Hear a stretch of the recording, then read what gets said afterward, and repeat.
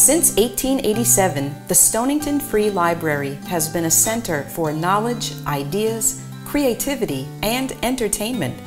It is a comfortable and welcoming community space for the town of Stonington, Connecticut, where all ages can explore, discover, gather, and learn within a building of distinctive and unique architecture. This video program is an evolution to expand the offerings of the library to share directly in your home or organization. Welcome to the Sunday evening lecture series made available to you by the Stonington Free Library.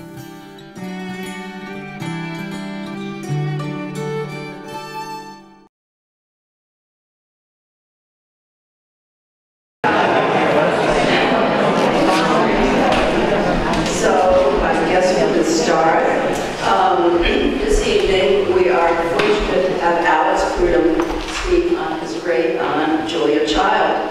And we will be discussing his latest book, which is The French Chef in America, Julia Child's Second Act.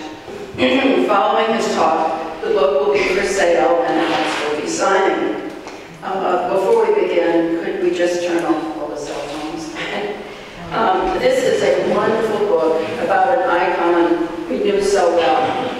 Julia came on the scene in the 60s with her mastering the art of French cooking.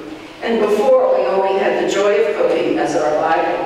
And Julia made cooking exciting and a bit challenging for all of us. Do you remember working hard on her coq au vin or beurre bourguignon? Finding the ingredients was in itself an adventure.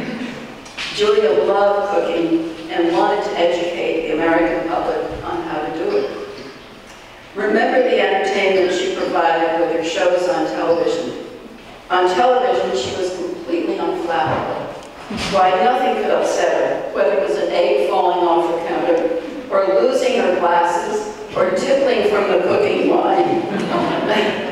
Alex is awfully well qualified to speak on Julia.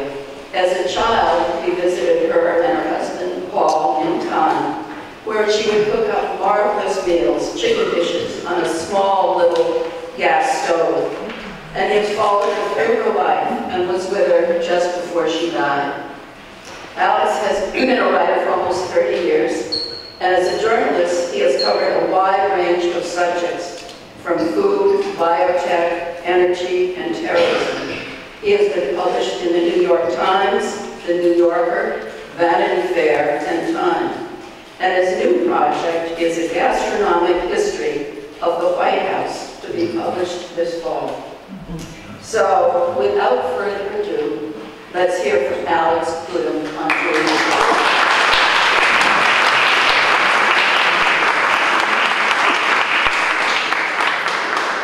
Hi, and welcome. Thank you all for coming out on this inclement day. You never know if people will be shying away or decided to come out. I'm very glad to see you all here. I'd also like to give a special shout out to my mother-in-law, Jane Buffum,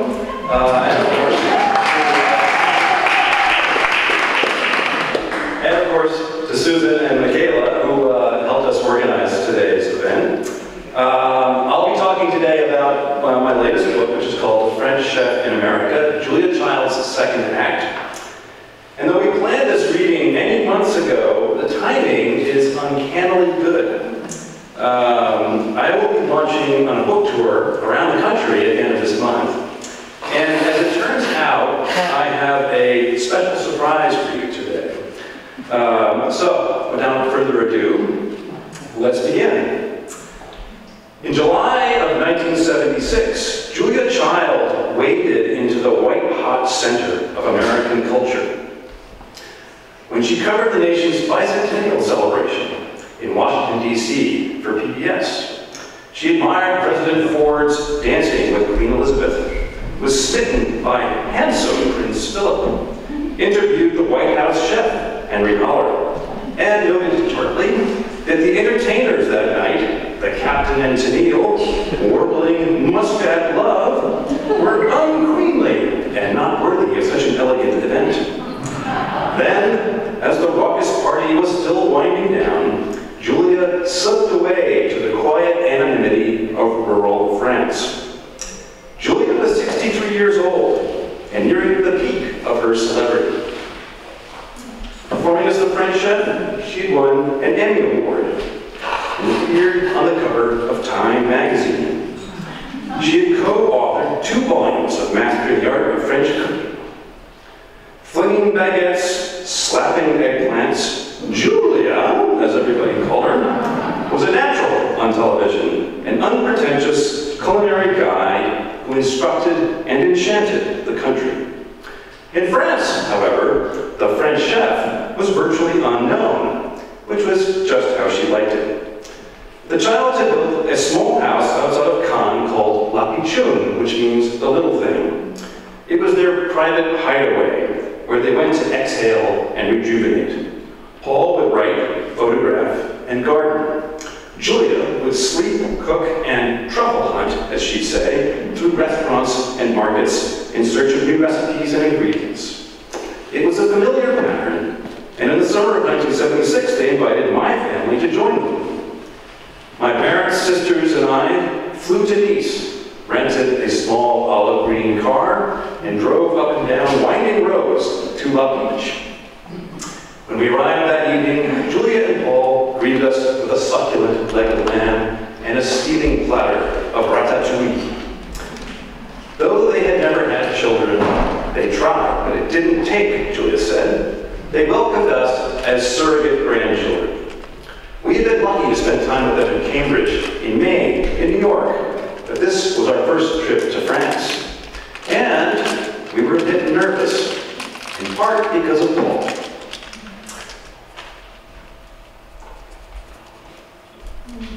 There we go. Paul Child, on the left, was my grand uncle, the twin brother of my grandfather, Charlie Child, on the right. As you can see, I'm a chip off the old Child block. I used to look a lot more like Charlie, but as I age and lose more hair, I begin to resemble Paul more closely. At 74, Paul was a decade older, several inches shorter, and many decibels quieter than Julia. He was a former diplomat, a skilled artist, and an intellectual. He liked to talk about serious things: culture, politics, economics, semantics, and the like. He was also a black belt in judo, knew how to build a cabin in the woods, and knew all sorts of interesting things like how to tie a bowline knot with one hand. That first night at La Beach, my parents took us aside and warned us kids to walk slowly and keep our voices down around Paul because he was recovering from a serious heart operation. He would appear at meals, spent much of his time in the little cabinet across the driveway, painting, writing, and organizing the bottles in his precious wine cave.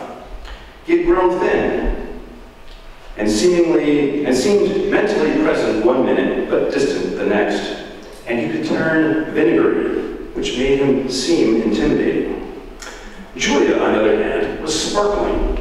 She toured us around the Cannes marketplace, blasted off to visit MFK Fisher, interrogated the plumber in rapid fire and badly accented French, got her hair done at Elizabeth Arden, and somehow found the time to whip up a fabulous bouillabaisse in her compact cuisine. Our visit to La Beach was an idyll. We bought armfuls of mimosa in Grasse, watched glass blowing in Bio, picnicked in sunny fields, wandered the alleyways of Old Nice, lunched at the expat chef Richard Olney's house, built into a limestone cliff, and swam in the azure Mediterranean Sea.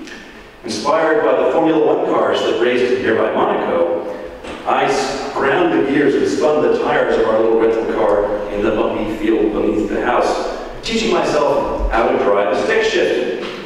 Goats were scattered, fenders were dented, and I decided that France was pretty cool after all. As always, talk at the child's house centered on the gastronomic and painterly arts.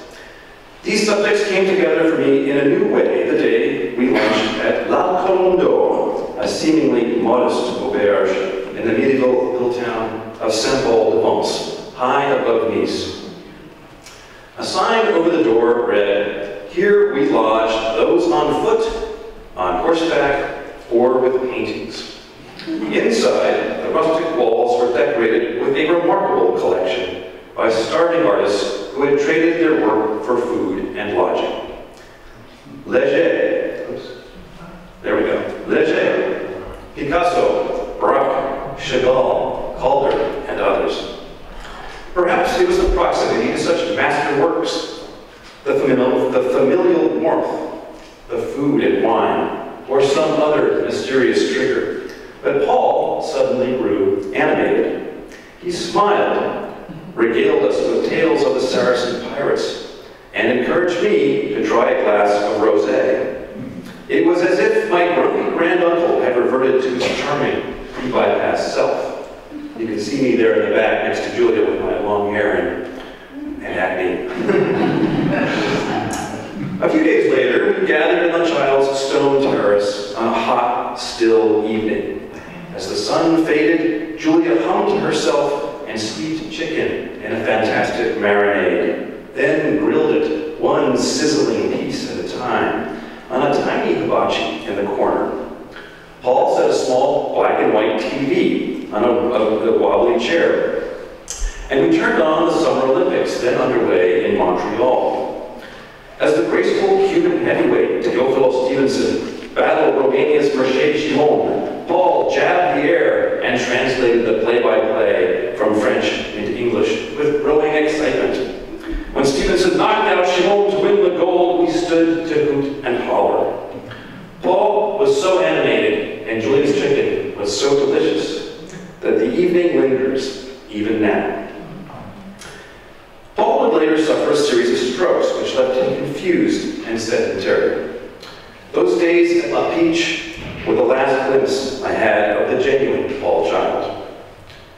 Julia, meanwhile, was forging a dynamic new career path in which she left behind French cuisine and the French chef to cook recipes from around the world and re-Americanize herself as Julia Child.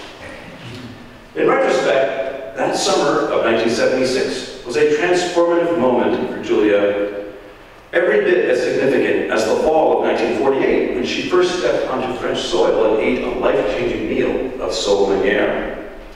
Though I was present at Julia's second transformation, it would take me another 40 years to appreciate just how profound it was. Paul and Julia met in Sri Lanka during World War II. They married in Pennsylvania in 1946 and landed in France on November 3rd, 1948. They packed their big blue Buick station wagon, the Blue Flash, to the rafters with their baggage and drove from the port of Le Havre to Paris. There, Paul worked at the U.S. Embassy as a cultural attaché. After some trial and error, Julia found her life's calling in La Cuisine Française, experienced a flowering of the soul, and over the next 5 years, morphed from a too tall, too loud social butterfly, as she described herself, into a worldly sophisticate. An obscure diplomatic wife at the time, she toiled for years with her French friends, Cynthia Beck and Louisette Berthold, on their first cookbook, Mastering the Art of French Cooking. This was Julia's gestational period, when she was in her 30s and 40s. I think of it as Act 1 of her adult life, and I helped her to write about it in her memoir, My Life in France. Julia died in 2004, halfway through the writing of that book, and I had to finish it myself. But I had the great privilege of working with her editor at Knopf, the legendary Judith B. Jones, who just recently passed away at the age of 93. My Life in France was published in 2006, and in 2009 it inspired half the film Julie and Julia, starring one of Julia's favorite actresses, Meryl Streep. In the meantime, I moved on to write about other things. A book about the benefits and problems of hydrofracking, for example, and the ripple effect, a book about why fresh water will be the defining resource of this century. Yet, even as I grappled with the problems of flood, drought, and pollution, and solutions to those challenges, a few tantalizing questions about Julia and Paul lingered in the back of my to resettle in Massachusetts after living an exciting life abroad for over a dozen years, I wondered. How did Julia become America's premier cookbook author and first celebrity TV chef so quickly? And what was Paul doing once he retired? So a decade after writing her memoir, I circled back to look for answers. I plan to write an article or maybe make a short documentary film. But as I unearthed forgotten letters, interviewed the child's neighbors, and watched TV clips that hadn't been seen for 45 years, a hidden history of the child's began to emerge from the drifting piles of notes I accumulated. I realized that the 1970s was a remarkably productive decade, a time when Julia created books and TV shows unlike anything she'd done before. She reached the zenith of her success in those days, and she suffered her darkest moments in private. Noticing a pattern, I saw her overcome obstacle after obstacle in her personal and professional lives, which revealed another aspect of Julia's personality, how tough and resilient she could be, and how her optimism carried her and Paul through. At this point, Julia finally discovered her true voice. I came to think of this period as Julia's second act, when she was in her 50s and 60s. If her first act in France was a kind of fairy tale, then her second act in America was a drama, with higher highs and lower lows. With this insight, I realized I had far too much material for an article. So I sat down to write this book, The French Chef in America, Julia Child's second act. Now, one of the first things I asked myself was, what was the state of cookery on television when Julia arrived in our living rooms seemingly out of nowhere in the early 60s and changed the way we thought about food? Well, it turns out she was hardly the first TV chef. Americans had been cooking on the tube since the 1940s, at the dawn of the TV age. In 1946, for instance, James Beard hosted I Love to Eat, an aptly titled show on NBC. In the 50s, oops. I'm missing my slide here. Okay, there's James Beard, sorry about that. In the 50s, there were dozens of local programs across the country. Mary Wilson's Pots, Pans, and Personalities. Marjorie Hume's What's Cookin'? The blind Mexican chef Elena Zelieta. And the opera singing chef Eno Bontempi. The comic Ernie Kovacs hosted Deadline for Dinner, which he pronounced Dead Lion for dinner. While Lucille Ball locked herself in the fridge and stuffed herself with chocolate truffles. The Childs were oblivious to all of this. In the 1950s, they were diplomats living in Germany and Norway, and they didn't even own a television set. But in 1961, they retired and settled into a large gray clapboard house behind Harvard Yard. That October, Knopf published Mastering the Art of French Cooking. In early 1962, Julia appeared on a local program called I've Been Reading on WGBH, Boston's then new PBS station. Now, this being Julia, she didn't just bring her book, she also brought a hot plate, a dozen eggs, plenty of butter, and proceeded to make an omelet. In fact, she was so intent on her cooking that she forgot to mention the title of her book. The good news was that all 27 people who watched that night wrote in to say, "We want more of that tall lady cooking." This was considered a remarkable response.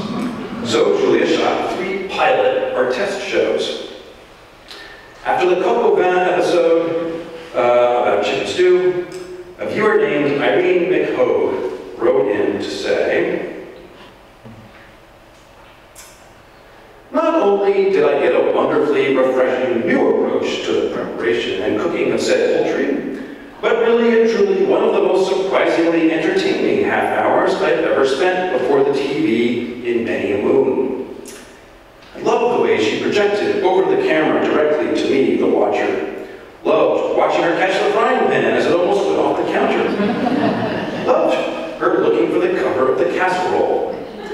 was fascinating to watch her hand motions, which were so firm and sure with the food, and her to-do about the brandy firing was without parallel for that rare, tongue-in-cheek sort of humor the viewer longs for in this day of the over-rehearsed ad-lib. Bear in mind, this was Julia's second time on television, so she was off to a good start. In February of 1963, WGBH debuted The French Chef.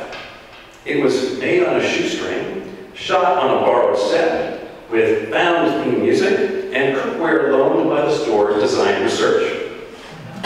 Almost immediately, Julia grabbed the public's attention. She made you feel as if you were standing right there in the kitchen with her, as she grumbled that potatoes are neurotic vegetables, smooshed a collapsing dessert together with her long fingers, and even brushed the teeth of a roast suckling pig. There was simply no one like her on television, and plenty of people who didn't cook at all tuned in to watch what she would do next. Julia explained the method to her madness this way.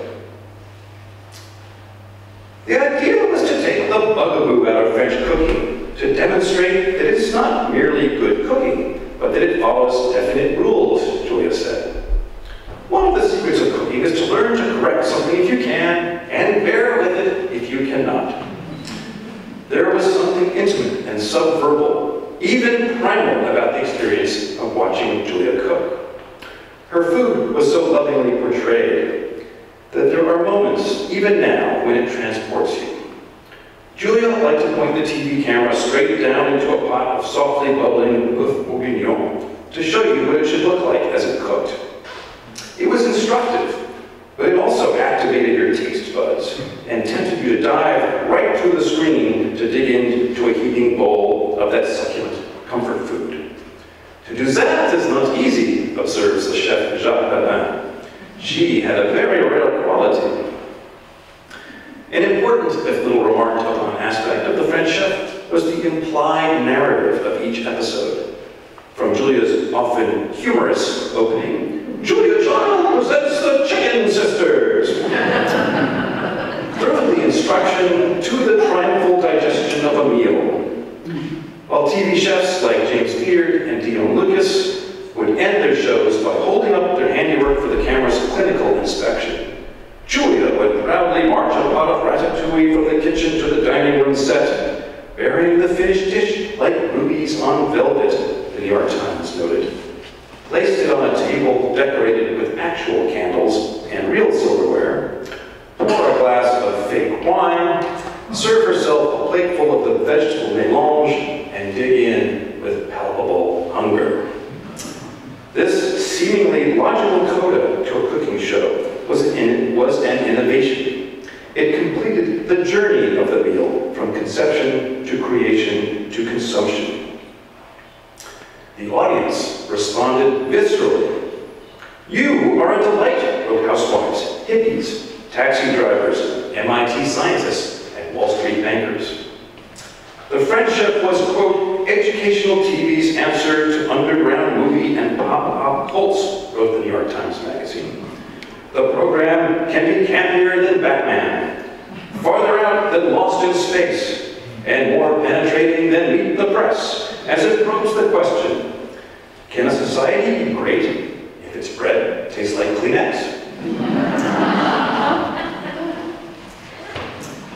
In 1970, Julia and her French friend, Sid Quebec, struggled to finish Mastering the Art Volume 2.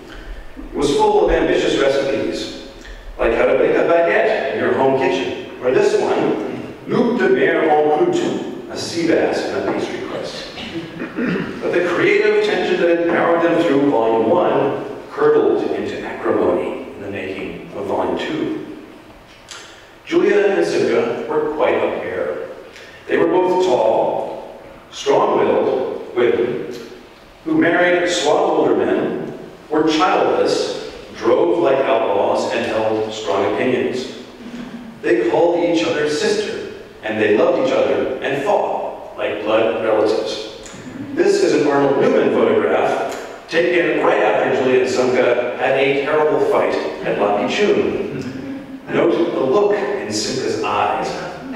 How Julia leans away from her, and particularly the row of sharp knives on the wall between them. While Julia was a logical, steady workhorse, Simca was a more intuitive and capricious artist, who complained that certain recipes were all wrong, even when they had been her own suggestions. Julia was patient with this at first, but as the book dragged on, years past their deadline, Judith Jones drew a red line. Julia put her head down, ignored Simca's daily diatribes, worked herself to the point of exhaustion, and managed to finish Volume 2 at the 11th hour. Consoling Simca afterwards, she wrote, "It may not be the book of your dreams, ma chérie, but it will be done." Well, the book was done, and so, alas, was their collaboration, though they remained close friends the rest of their lives. Simca considered herself the better cook and resented Julia's celebrity, an American phenomenon she didn't really understand. And Julia was fed up with Simca's tirades, but more importantly, wanted to break out of the straitjacket of French cuisine and try new things. The question was, what did that mean? By the spring of 1971, Mastering Volume 2 was selling well, but reaction to Season 2 of The French Chef was underwhelming. It seemed that the public was growing bored of French food and the French chef. They were ready to try Italian, Chinese, Brazilian, Middle Eastern, and Mexican foods instead. Ironically, the gastronomic curiosity that Julia had unleashed now threatened to doom her. She was perplexed and wrote Judith Jones, "Are we trying to be too technical or booky? Are we losing the fun because we are too complicated in talking? I am quite aware there comes a time when one is frankly out of style, out of step, and had better fold up and steal away. I shall not do macrobiotics and vegetarianism, however." Characteristically, Julia decided to write her way out of trouble. This time, Judith Jones, who's there on the far right, urged her to use the first person. This would bring Julia's distinctive voice from TV to the page and provide a more intimate tone. But there was just one problem. Despite being a charismatic and natural performer, Julia was a modest person who hated to talk about herself. She struggled for months, but eventually, with help from Paul and Judith, managed to craft a series of first-person narratives studded with recipes, each one structured as a mini cooking class. For the first time in her career, she embraced Indian curry, Greek moussaka, New England fish chowder, microwave ovens, salad spinners, and Teflon pans.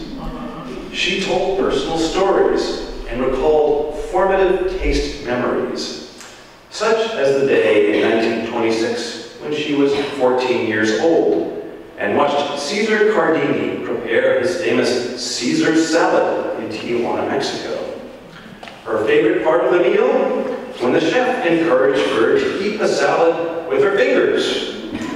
I'm sure this explains why Julia insisted that we eat asparagus with our fingers, saying, "It tastes better that way," much to our parents' chagrin. One of Julia's most endearing traits was her ability to admit failure. In the Tarte Tatin show, for example, she flipped the apple dessert upside down, out of its pan, but instead of a beautiful caramelized confection, she produced a puddle of beige mush. "Well, that's a little loose," she said, in alarm. To save the day, she scooped the mush together, sifted powdered sugar over it, ran it under the broiler, and reassured her viewers, "It's okay, because you can show your guests how clever you are by mixing everything up." What people didn't know was that Julia was a closet perfectionist. And I can tell you that years later, when she and I were working on her memoir together, she was still annoyed by that Tarte Tatin. And she would mutter conspiratorially from time to time that the Cortland apple she'd used must have been mislabeled, as if someone was trying to sabotage her. In the fall of 1974, Julia was making great progress on her new book, performing on television and lecturing around the country, when Paul was suddenly rushed into the hospital for a heart bypass operation. It did not go well. The oxygen was starved to his brain, leaving him with what he called the mental scrambles. It was a terrible blow. Paul was Julia's mentor, culinary guinea pig, chief dishwasher, staff photographer, business manager, and best friend. And now he could barely move or speak. It was torture, the most difficult time in their marriage. My poor husband, he who took such pride in lifting heavy suitcases and felling massive trees, hated to be so weak and confused, Julia wrote. So do I. She canceled her busy schedule and withdrew from the public realm to care for him. Eventually, she found solace in work, and, once again, drove herself to utter exhaustion to finish the new book. And thank heavens I did, she'd say. Without a challenging cookbook to work on, I could well have gone cuckoo in those dark months. Published in 1975, the new book was called From Julia Child's Kitchen. And thankfully, it was a hit. By then, Paul was slowly mending, and Julia was able to do a short book tour and interact with her fans again, which was a balm to her battered soul. By the following summer of 1976, she was back in action, at the White House with President Ford and the Queen, cooking up a primordial soup in her kitchen, and hosting us at La Pichoon. With the benefit of hindsight, I now see that this was the moment she embarked on her second act. Now, having found her voice, Julia decided to use it rather loudly. She wrote for mass market publications like McCall's and Parade. She disparaged nutritionists as the fat police. She demonstrated how to kill a lobster, suggested eating rabbit, greedily munched down McDonald's French fries cooked in beef tallow, and questioned whether nouvelle cuisine was really as healthy and revolutionary as its promoters insisted. All of which sent up howls of protest. Though she disliked being labeled a feminist, Julia was a proud liberal Democrat who supported Planned Parenthood, and she empowered women, and plenty of men, across the country with her message. Work hard, learn your technique, take risks, don't apologize for your failures, and above all, have fun. Food is love. Her new outspokenness brought Julia new attention and critics. Madeline Kamen, a French-born American cook, derided Julia as neither French nor a chef. And the food writers John and Karen Hess sneered that Julia was not a cook, though she plays one on TV. Julia ignored them in public. But in private, she seemed to channel Sweeney Todd, the demon barber, when she said she'd like to grind Kamen up in her Cuisinart.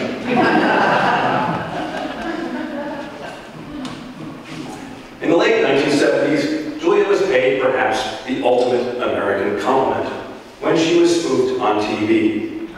First as Julia Grown-Up by the Electric Company, and then, of course, by Dan Aykroyd on Saturday Night Live. Aykroyd told me that he revered Julia and that she inspired two skits. His crazy bass-o-matic sketch in '76, there on the left, and of course his bloody Save the Liver impersonation on the right. He wrote that one with Al Franken in 1978, and it helped define Dan, the show, and to this day, Julia Child in the public imagination. That same year, 78, Julia created Julia Child and Company. And in '79, Julia Child and More Company. They were big colorful menu books full of time-saving tips and advice on everything from how to bake beans in a hole you dig in your backyard to low-cal delights and the superiority of the metric system.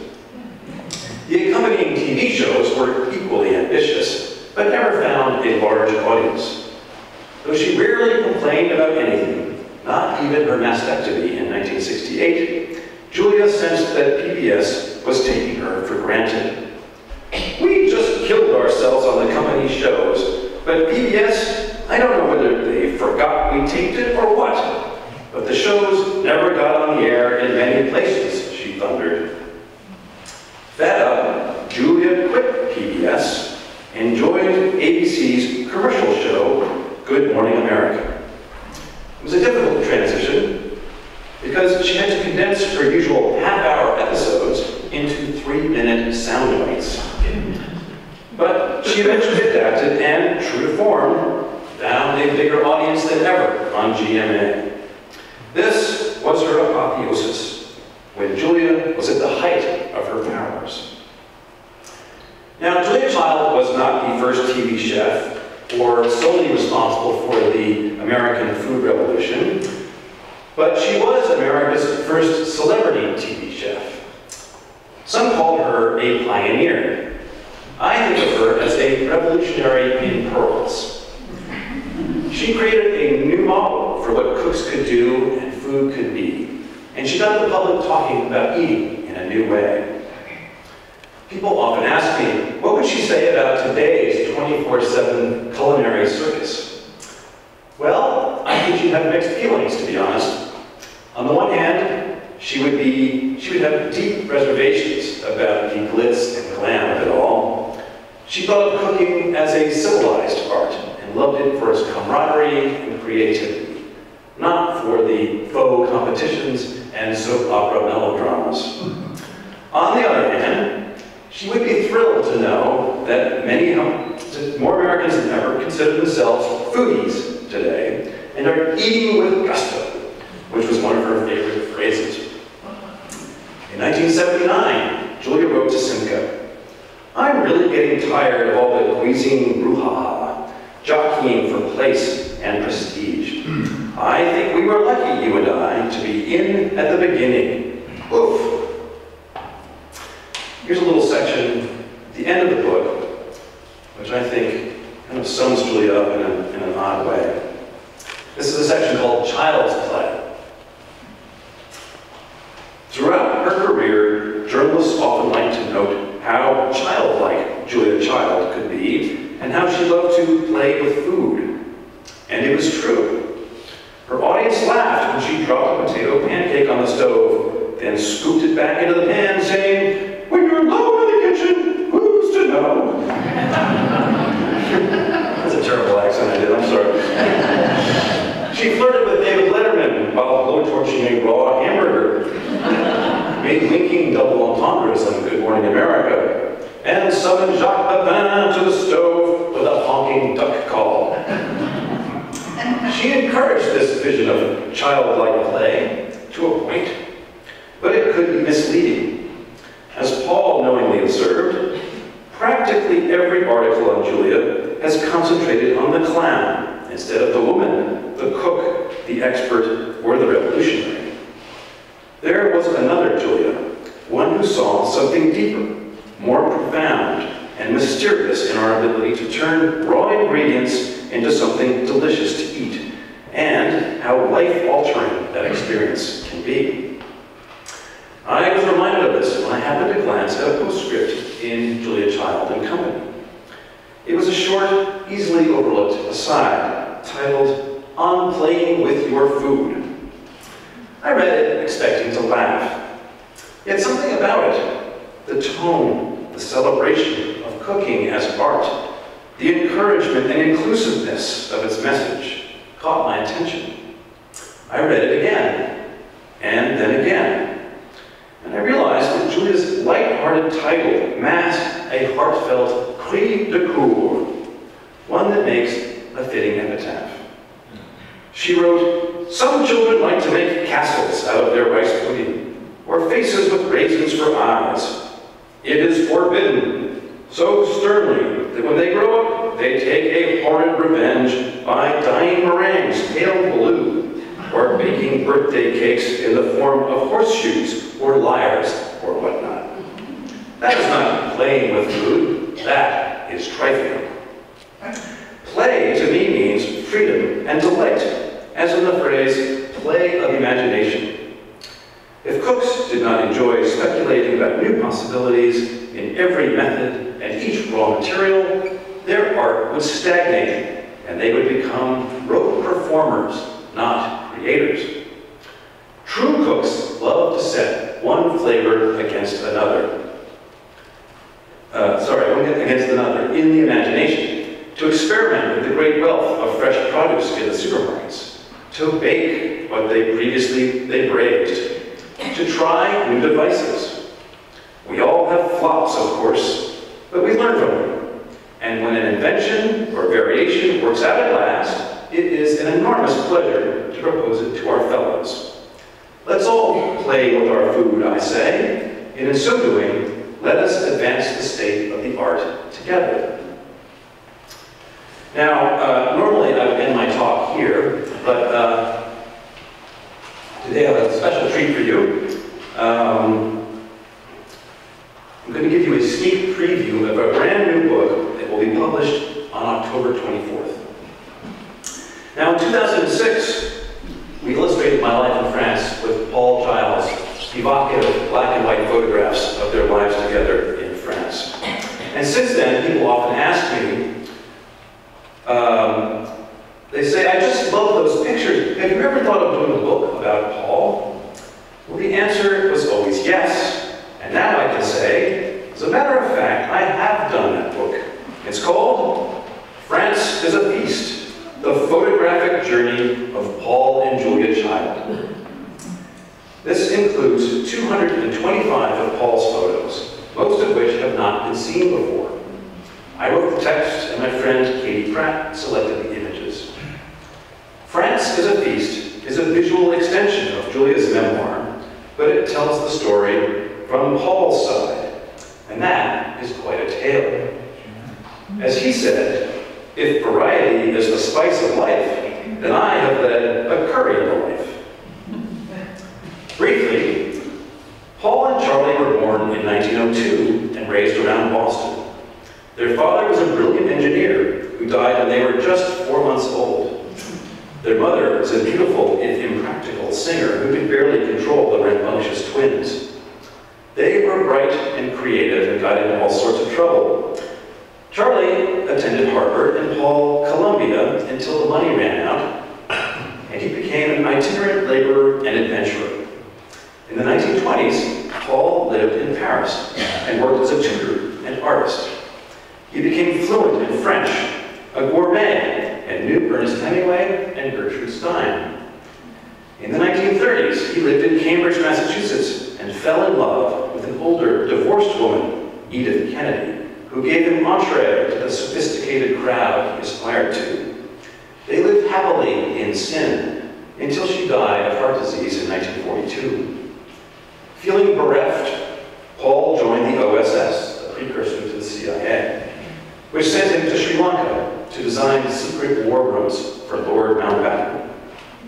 There he met the willowy Julia McWilliams, a 6'2" clerk typist from Pasadena.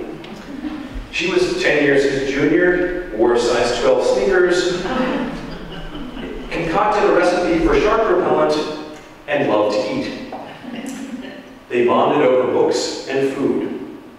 When they moved to Paris in 1948, Paul's job at the U.S. Embassy was to host cultural events.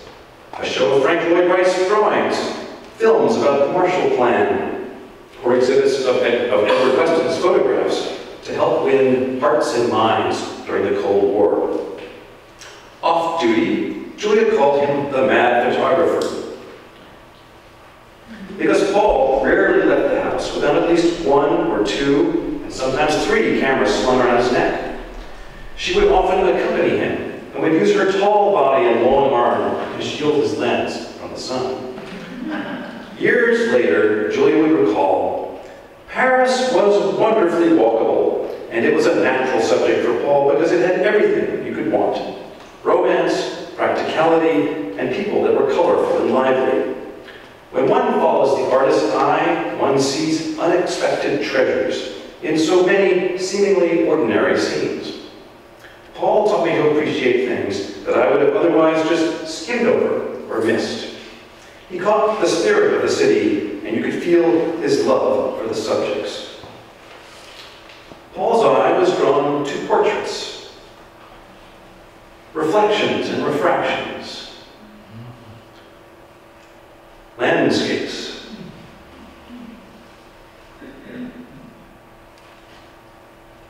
that's Marseille from their apartment, architectural compositions, that's you-know-who at the top of the stairs there, abstractions, and of course, his long-legged wife, at work and at play. At heart, these two books, The French Chef in America and France is a Feast, are two sides of a single and singular love story. Paul and Julia's love of food, photography, friends and family, and most of all, each other.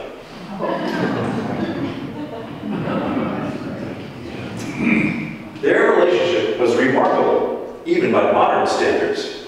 For the first half of their marriage, Paul was the senior member who tutored the ingenue, Julia, about food, wine, sex, and culture. But when he retired in 1961, he pushed her forward, just as she published Mastering the Art of French Cooking.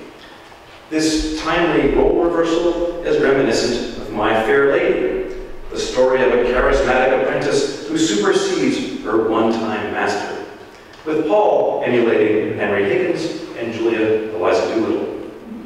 Paul described their marital flip-flop as nature restoring an upset balance.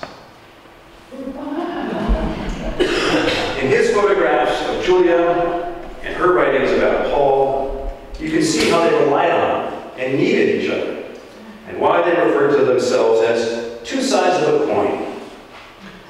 Without Julia, I would be a miserable misanthrope, he said. She could charm a polecat. Without Paul, Julia wrote, I would never have had my career. Their life together truly was a feast. And to that, they would raise a glass and say, Bon appetit. Thank you.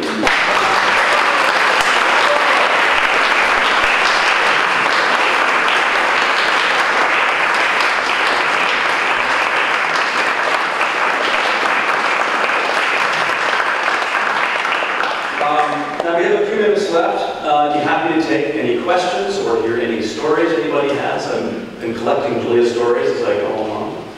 Yes, sir. Well, do you think that as she started cooking and learned how and explored so much and helped all of us out, was she a natural in the kitchen, or did it really take a lot of work for her to get to the point where she... So, for those of you who can't hear, the question is, was Julia a natural cook, or did she have to work hard? Well, she said, I was born hungry, not a chef. So the answer was, she had to work hard. The other thing is, she was raised in an upper middle class household in Pasadena where they had a cook at the house, so she rarely entered the kitchen. And when she married Paul, he was this great gourmet and wine expert who traveled the world, and she could barely, burn the toast and boil the water. But Julia, being Julia, decided to dive into the deep end, and the very first meal she made for her new husband was brains simmered in red wine. And it was a total disaster. It was disgusting, and they ended up eating crackers for dinner that night. But he didn't give up on her, and she didn't give up either. And in fact, I love that story because it was one of the things that inspired her to really learn how to cook and to take it seriously. And she was able to laugh about it later. But Julia had a competitive edge to her. And I think as she spent time in Paris and Marseille and was eating out a lot and developing her palate, she really saw food, as the French call it, as a combination of high art and competitive sport. And this really appealed to her. And that's why she always said, you have to really learn your technique. You have to work hard. You know, when she was developing recipes, she would try each one 10 or 12 times to make sure that she worked out all the kinks so that her readers wouldn't have to.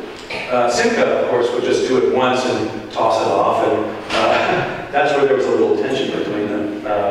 But the answer is that Julia was a real workhorse, and she loved that. She'd say, you have to be rough and tough with that baguette. Smash that dough around. And, you know, she was a big physical woman, and she really enjoyed the hard work. So I think Jacques Lapin was here last week. Yes. And as you probably know, Jacques and Julia had a wonderful competitive relationship. And that tension you see on television was real. They were really elbowing each other. And, you know, she wanted to do it her way, and he wanted to do it his way. And that's what made it such great television. Yes? I just wanted to share a little memory, because I was converted to gourmet cooking by Julia Child. And I lived in Cambridge at the time. They were living there. And when I discovered she went to Savinar's, I would go to Savinar's, and I occasionally would see her there. And I'm 5'1". So and she was 6'2" plus. Yeah. I would toddle behind her and listen to see if she said, what kind of wine will I have? But and then I went to a taping at GBH, and she was doing sous vide.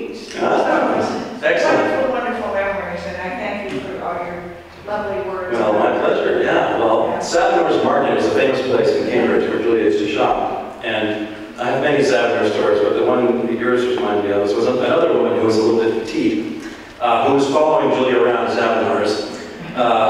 No, actually, she was standing in Savinar's, and somebody ran into her with a shopping cart into the back of her leg. She said, ouch, and she turned around and looked up, and there was Julia.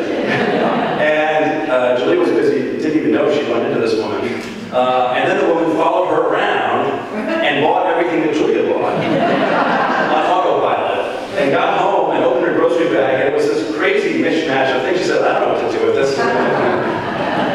So, yes? How close did Meryl Streep come to portraying her in that movie? Well, I was an advisor on that movie, and actually an extra for a very brief scene, and I got to know Meryl a little bit. And she very interestingly said that she was playing Julie Powell's fantasy version of Julia Child.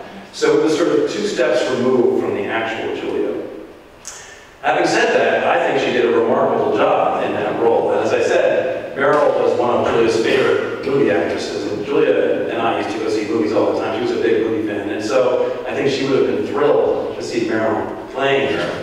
And it's a difficult role because Meryl in life is about this tall, and Julia was like this. While Stanley Tucci, who played Paul, who was like this high, is actually tall 9. So they had to adjust their height. And one of the things you might notice when you see that movie again is Meryl's physicality. She moves like a big person. And she plays this big, open-hearted woman. And personally, I think she should have won an Academy Award for that. But I was told that because her part was only half the movie, they didn't consider that worthy of an Oscar. But I think she did a remarkable job of channeling the spirit of Julia. And I don't think it was an exact reproduction, because Julia was very subtle. And if you really watch her, you listen to her, it's almost impossible to reproduce that. She operates in her own kind of crazy way, using words that other people don't use, and that her voice and even her pearls and her sneakers. I mean, she just was sui generis. And but I think Meryl got the spirit of Julia, which was no mean feat. Anyone else? Yes? You were a young boy growing up, so you went to the events and she cooked, right? Yeah. So what was your most memorable or not memorable, like being a young boy and her being your great aunt? Well, I have 2 answers to that. So the first is that I never took an official cooking class with Julia, but I learned a lot by osmosis.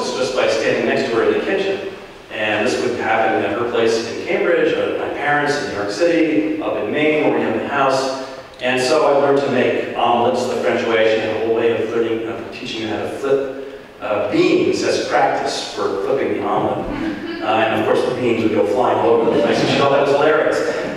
So as a kid, you think, wow, cooking's fun, right? But we learned how to make, I made lace cookies and blueberry pie and chowder and Maine and, So did you know she was a great cook then? well, I'll get to that in a second, so that's part two. I think one of the most memorable things, when I was about 10 years old, we went to Cambridge to the Childs for Thanksgiving, and she brought out a pumpkin and put it in the middle of the table. And then she opened the pumpkin and she made pumpkin soup with lots of cream, of course, and which she served in the pumpkin.